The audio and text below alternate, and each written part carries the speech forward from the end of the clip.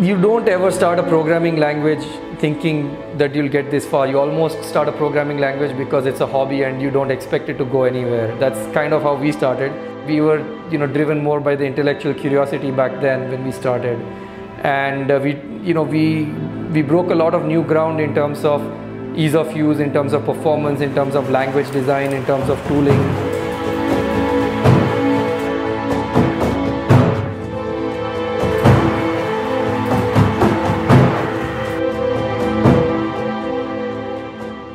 Hi, I'm Viral Shah. I have a PhD in scientific computing from the University of California at Santa Barbara.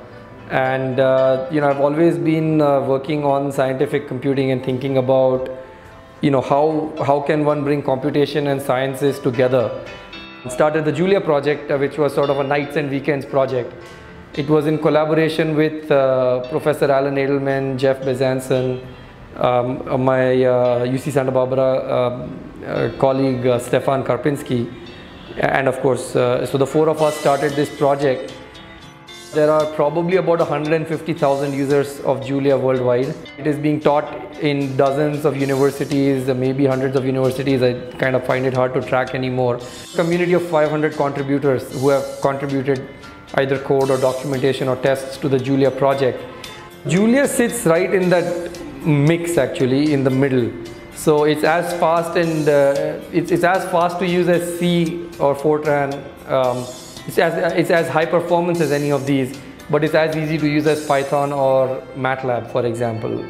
So we said we wanted it to be as fast as C, as easy as Python, as good at statistics as R, as good at string processing as Perl, as scalable as Hadoop or R.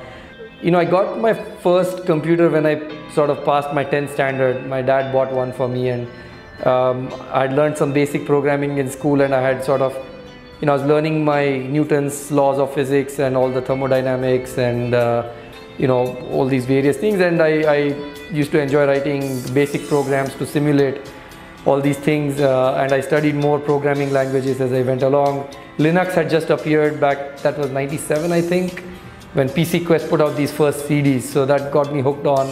That's when I taught myself C using GCC back then. And then I studied computer engineering in Bombay. It wasn't a particularly enlightening experience because of the quality of education. I did not go to one of the IITs or the premier institutions. But it gave me a lot of free time to explore, the world of Linux, open source back then. And I used to be a Debian maintainer, actually. I used to maintain a distributed computing package called Mosix back then. Kind of was mainly disillusioned. I enjoyed the open source aspects, but not this going to work, as a programmer at some boring company. So I ended up applying for PhD, and my grades were actually pretty terrible. I had flunked many of my classes, but I'd done some research with a professor who used to be at Santa Barbara, so he gave me a glowing recommendation, and that led me to go there and work, on scientific computing with Professor John Gilbert and then Alan Edelman from MIT. So actually I wrote back then, in my engineering days, an option pricing code base that became part of what was then coming up to be one of India's first derivatives exchanges at the NSE. So under their guidance, I wrote some very high quality code base that went in there and kind of pushed me further into this mathematical and scientific world. I would say that especially in India, where we often tend to be too focused on marks and on sort of things that the college emphasizes on, but those are not necessarily the things that are that make you an interesting person or lead you to do interesting things. So I would say the the cliched lines of follow your passions and work on things that you enjoy, and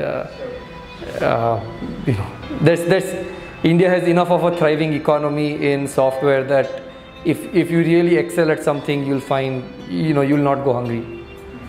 Computing is going to be increasingly in more and more devices, and more of the intelligence is going to be in the devices. At the same time, more and more of data is going to live in the cloud and is going to get analyzed.